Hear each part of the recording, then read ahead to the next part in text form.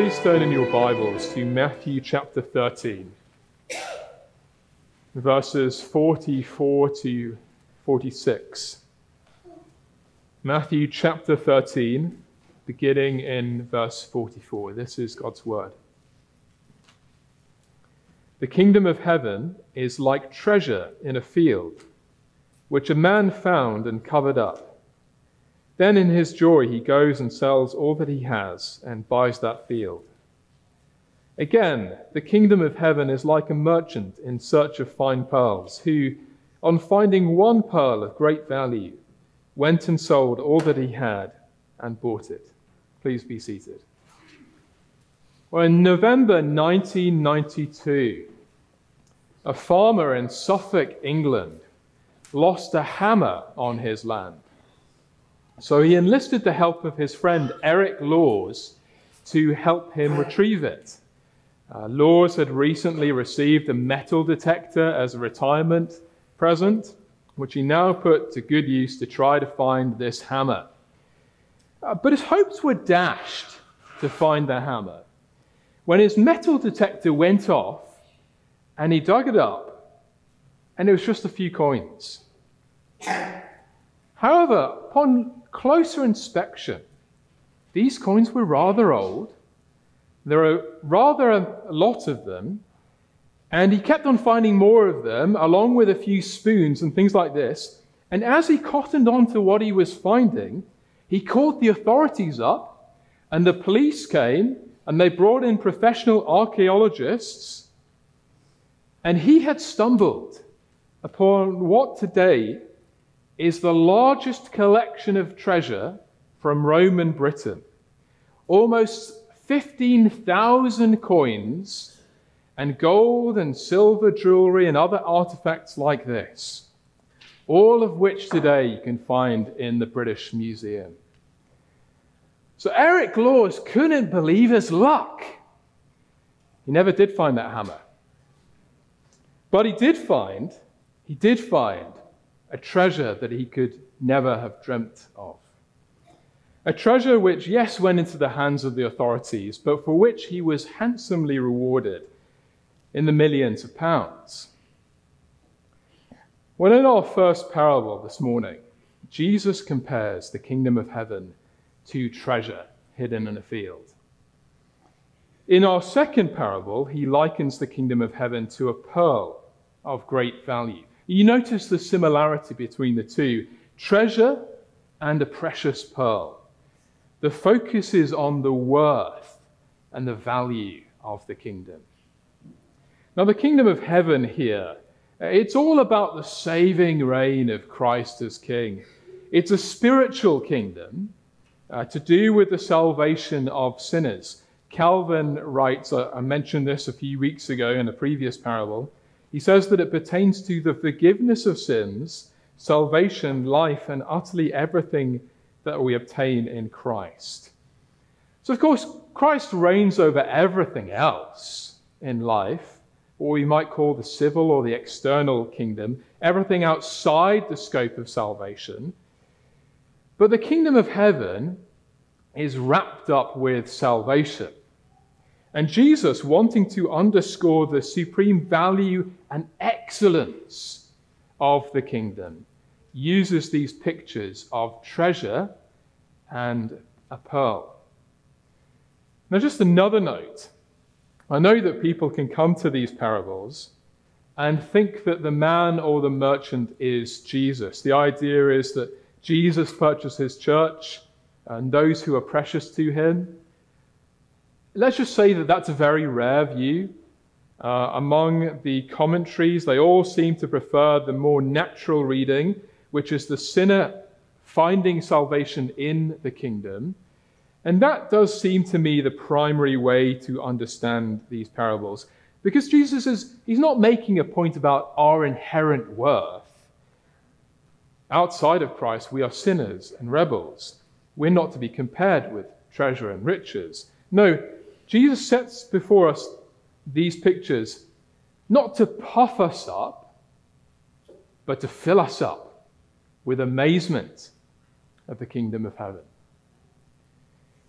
And I'd like for us to notice a few things this morning about these parables. And the first thing to notice with me is the vividness of these illustrations.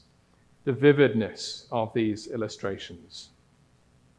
Jesus, as the master illustrator, knows how to win our hearts and minds by giving us pictures everyone can immediately grasp. And you notice the different shades of these illustrations. Treasure, that which is stored up and is kept safe. Something even a child can wonder about. Conjures up an idea of vast riches buried and just waiting to be discovered, perhaps on some epic voyage, something worth investing your very life to obtain. Think of the theme in everything from Treasure Island all the way through to The Hobbit. Or even without the adventure part, when we read in Hebrews 11 of Moses considering the reproach of Christ greater wealth than the treasures of Egypt, we understand the import, because the treasures of Egypt brings to mind opulence and fortune. The pyramids and the artifacts and the luxury of Pharaoh's household. Perhaps the Jews in Jesus' day were reminded of the plundering of the Egyptians. You remember when the Israelites left Egypt in Exodus 12, they asked the Egyptians for silver and gold and clothing, and they plundered the Egyptians. Or perhaps their mind went back to Solomon in the height of his glory. Solomon, who made silver as common as stone in Jerusalem. Solomon, who in the height of his glory and prosperity, when the Queen of Sheba came to him, she was faint of breath and said, "Behold, the half was not told me. The report is greater than I had heard." So treasure expands our imagination in this way. And then the pearls. Well, if treasure expands our imagination, pearls focus our imagination. And now back then, of course, there was no way to manufacture an artificial pearl. If you wanted to find the real thing, you had to have divers. They would dive down deep into the sea, up to depths of 100 feet, to find them formed inside a mollusk. So they're very rare, very difficult to obtain. And as a result, they're extremely valuable. One source reporting at the time says that in India, you'd get a lot of pearls from the Indian Ocean. In India, the pearl was worth thrice its weight in gold. So pearls focus our imagination to marvel at something that, yes, may be small, but is incredibly precious. Think of the natural beauty, the luster, the color, the smoothness. Something that the common man, likely in his lifetime, would never even catch a glimpse of. So treasure and pearls expand and focus our imagination. Well, secondly, would you notice with me the hiddenness of the kingdom of heaven? The hiddenness of the kingdom of heaven. Do you notice one of the key differences between these two parables? In the first, it appears that the man happens upon the treasure. Treasure is hidden in a field here, which the man simply found. And we're not given in the text any indication that he was looking for it. He didn't have an extensive search or an excavation project. We don't even know why he was digging in that field to begin with. But he just stumbled upon the treasure. In the second parable, by way of contrast, the merchant was in search of fine parables. He's actively looking for them when he comes across one in particular. So what can we say about the difference? Well, I think these two variations capture a range of human experience. They capture a range of human experience. On the one hand, there are many people who come to Christ who were never looking for him in the first place. If you are a covenant child, you were born into the church, this is clearly you. You weren't looking for Christ. You didn't do an extensive search. But if you now profess Christ later on in life, it was handed to you. You weren't looking for it. But not just for our covenant children. I can think of multiple examples of people in life I've known who all of a sudden found themselves with a Christian friend and hearing something of the Bible and the gospel, and they just so happened to find it all started to make sense. And before they knew it, they think they're a Christian. These are the people who stumble upon it like the man and the treasure. On the other hand, there are those whose stories are reminiscent of the merchant. Like the merchant searching for fine pearls, there are unbelievers who have a genuine thirst for something in this life. You know, they know there's got to be something more to life out there. They have a desire for something deeper, some kind of truth.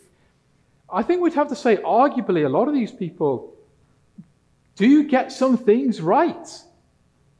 By God's common grace, there are unbelievers who get a lot right by the light of nature. They are industrious. They work hard. They see a lot of things. Jesus told one of the scribes who answered him wisely that he was not far from the kingdom of God. And I would say there's a lot of people who might fit that description today. They're like the merchant who has an eye for the pearls. They have an eye for truths, for perspectives on life that are so close to salvation, but are not quite the real thing. So in these two parables is captured a range of human experience. Now, of course, we know ultimately that there are only two states. You either belong to the kingdom of heaven or you don't. You're either in Christ or you're not. We know, for instance, Ephesians 2, that unbelievers are dead in their trespasses and sins. Or, as it says in 2 Corinthians 4, we know the minds of unbelievers are blinded. But that binary reality plays out in different forms in the course of human experience. You know, some believers stumble upon the gospel without even looking for it, while others are looking for something, perhaps they don't even know what, and they find the truth of the gospel that surpasses everything else. Well, whatever the experience, however much someone may be looking for it or not, there is undoubtedly a hiddenness to the kingdom of heaven. It's buried in an unmarked field. It's like a small pearl, easy to miss among all the other valuables of life. So it is with the kingdom of heaven. The Lord must open your eyes to believe the gospel. The Holy Spirit must open the eyes of the unbeliever if he is to find the kingdom. Mind you, it's not just unbelievers who have a hard time seeing it. We might say unbelievers are categorically blind, but believers have spiritual myopia. Believers suffer from spiritual short-sightedness. That's why Paul says in Ephesians 1, he prays for the Christian saints there. He's praying for believers, and he says he prays for them to have the eyes of their heart enlightened, that they may know what is the hope to which they have been called. You see, well, you don't see, that's the point, but you see, for the time being, before Christ returns, there is a hiddenness to the kingdom of heaven. Even believers don't fully see, we don't fully grasp the kingdom of heaven. But here is the salient point that I would like us to see this morning. That the kingdom's value is in no way diminished by its being hidden from you. The kingdom's value is in no way diminished by its being hidden from view. It's no less precious because it's overlooked by the world. Some of you will remember the Washington Post experiment of 2007. A Friday morning in 2007, at a metro station in Washington, D.C., commuters were on their regular routine to work. That morning, there was a man busking in the station playing the violin. Nothing out of the ordinary there, just a man in a baseball cap and jeans playing for loose change. Well, for the 45 minutes he played, about 1,000 people walked past, and 7 people stopped to listen for any length of time. The trick is that was no random man. That was the world-renowned classical violin player, Joshua Bell, playing on a $3.5 million violin, playing pieces that you would pay over $100 to pay for a ticket to hear. And most people walked by without paying any notice. But was his music any less valuable because of that? His fingers weren't glued that morning.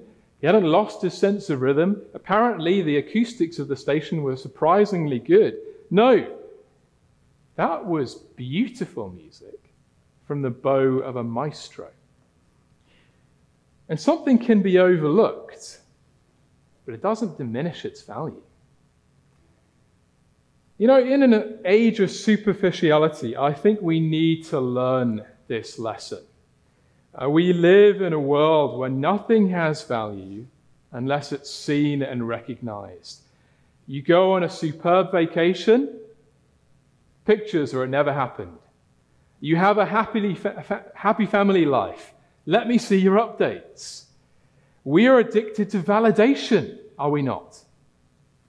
It's why people care so much about how many likes they got on Instagram, how many followers they have on Twitter.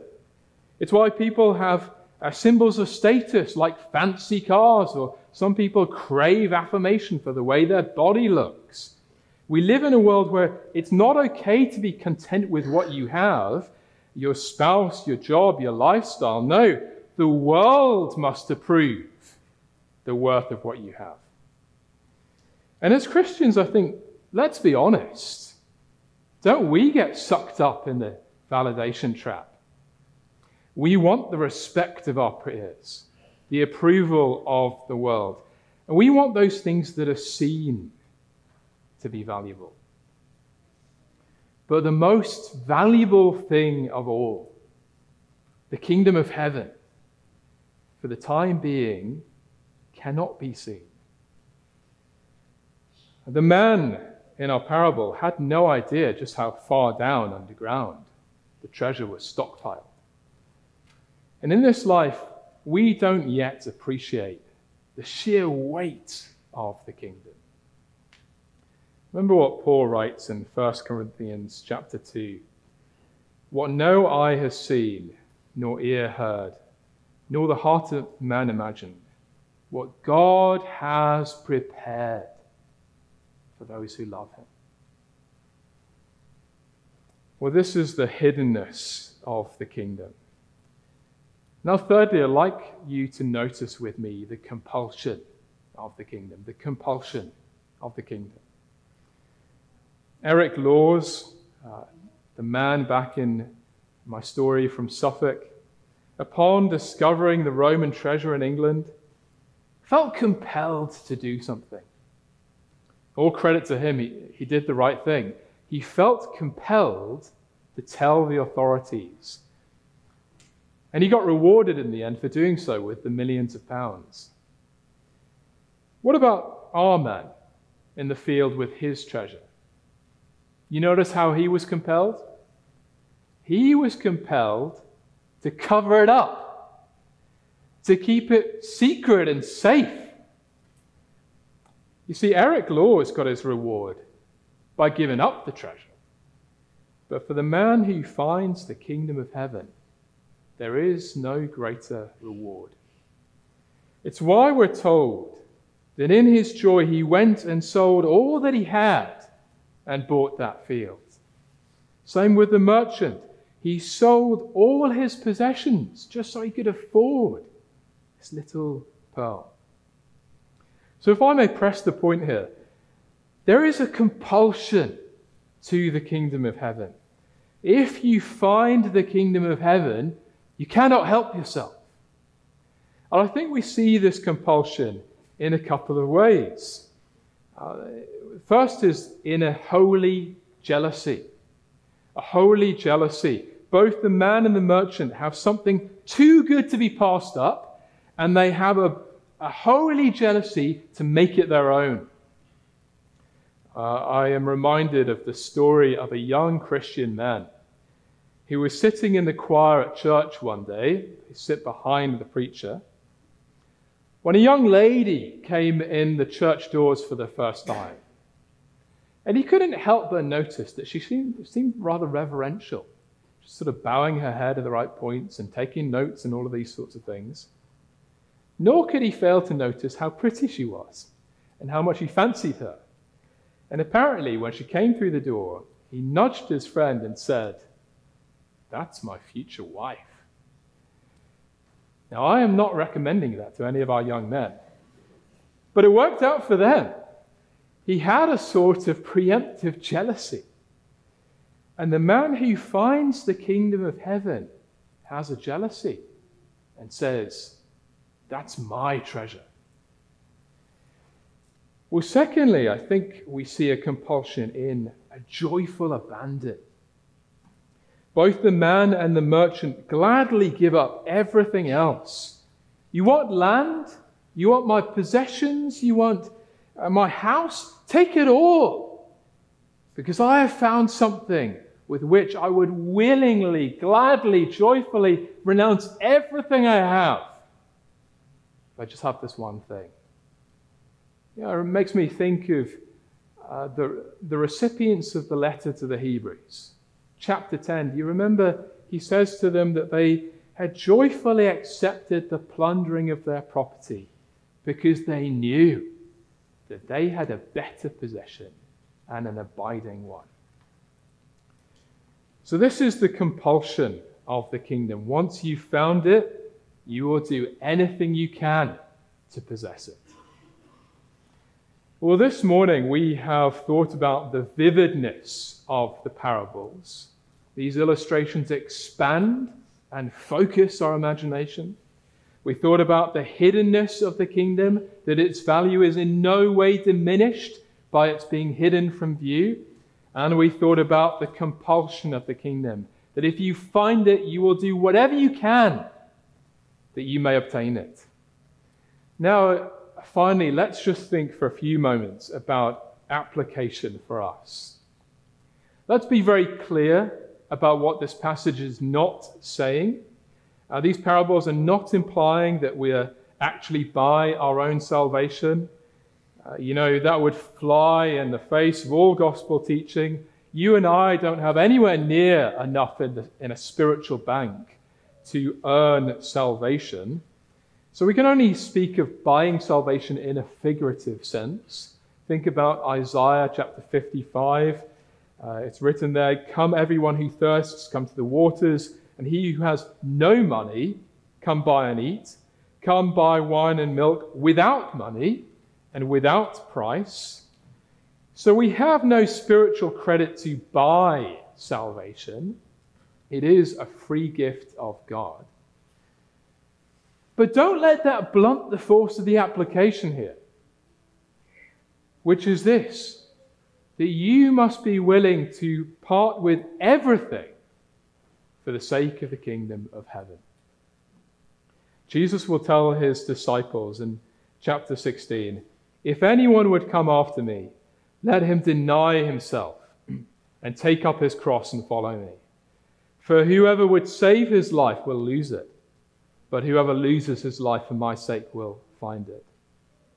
And if you hear the gospel, if you have an inkling for its value, a taste for its sweetness, then do not hesitate to drop anything else that would put a barrier between you and finally obtaining it? Is there a pleasurable but sinful habit in your life? Drop it. Do you have a well-paying job but eats into your time with the Lord? Consider dropping out of it, or at least limiting your hours. If you have friends who lead you into sin, be wise about whether you should spend time with them. You must be willing to part with everything that you may get your hands on the treasure. Well, if that's the negative way to put it, there is a positive side to our application. I think we can put it like this: cultivate an interest in the kingdom of heaven. Cultivate an interest. Matthew Henry, the Puritan commentator, writes, "A true Christian is a spiritual merchant. And we ought to develop a refined taste for the things of the kingdom. Like the merchant who knows the difference between shabby merchandise and the real thing, we need discernment. As he has an eye for the quality, the luster, the color, the smoothness of the pearl, so we must develop an eye for the excellencies of the kingdom of heaven." If I may switch metaphors again back to the field. Proverbs encourages us to seek wisdom, understanding, and insight. And it says in Proverbs chapter 2, "Seek it like silver and search for it as for hidden treasures." So we are to seek out, we are to meditate, we are by faith to better grasp the excellencies of the kingdom of heaven. Lord willing, in 5-10 years' time, we all of us in this room will have a better grasp on the salvation that is to be fully ours when Christ will return. I have in the past played a little sort of mental game with myself, not really one I can necessarily commend, but having moved around in various parts of the country and back home, sometimes I've thought to myself, I wonder sort of who are the people with the influence, the power, and the money who I've brushed elbows with in life.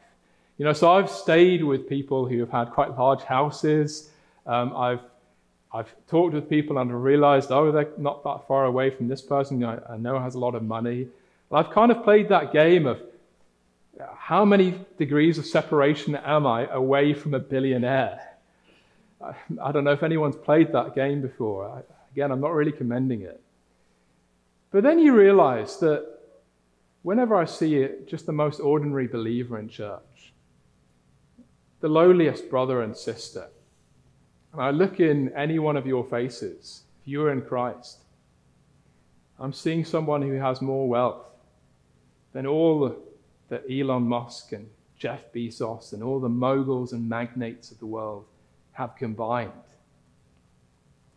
There is a spiritual wealth to the kingdom, and we do not know how deep down it goes. I'd like to close by reflecting with you from Calvin's Institutes. Of course, the kingdom is all predicated on the one whose kingdom it is. It is Christ, the King, who makes the kingdom glorious.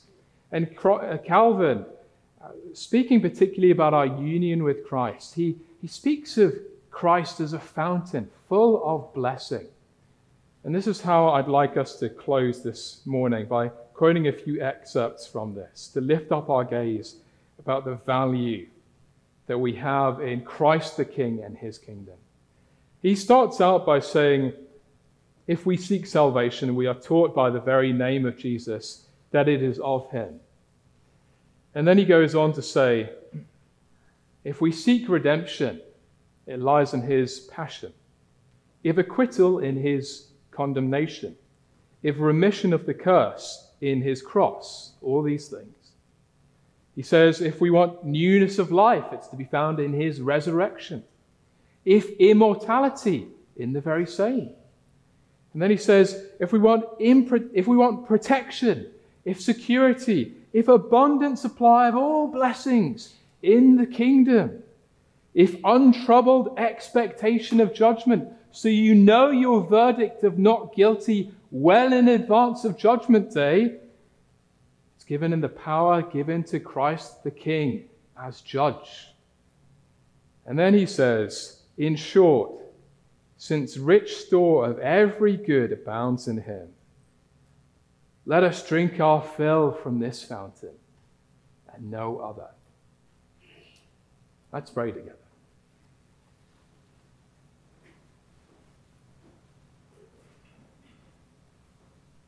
Our Father, we give you great praise for Christ our King and the riches of the heavenly kingdom. We pray that you would give us eyes to see more in this life, just what are the depth of the riches of the kingdom of heaven, its preciousness. And then we pray that by your Spirit you would give us a holy jealousy and a joyful abandon, a compulsion that we would throw off anything that would hinder us, that we might in the long run, on that last day, know that we have obtained the kingdom of heaven, the treasure that makes all other treasures pale in comparison, the pearl of infinite value. We pray it all in Jesus' name. Amen.